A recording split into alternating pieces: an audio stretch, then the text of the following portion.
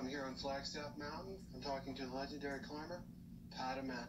Pat Ament, you have a premiere of your new film, Disciples of Guilt, tonight. Is that true?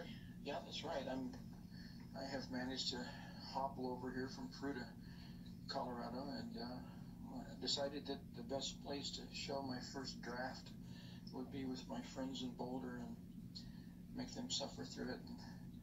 And, I see people are getting fairly excited about it, and that worries me greatly because it's just a step above a home movie, really. But it's not Dr. Zhivago by any stretch of the imagination. But there are some fun things in it, some interviews with some people that have never been interviewed before, such as Barry Bates, who was the best boulderer in Yosemite in the late 60s, and Greg Lowe, who was one of the great free climbers back in the Golden Age. And the movie kind of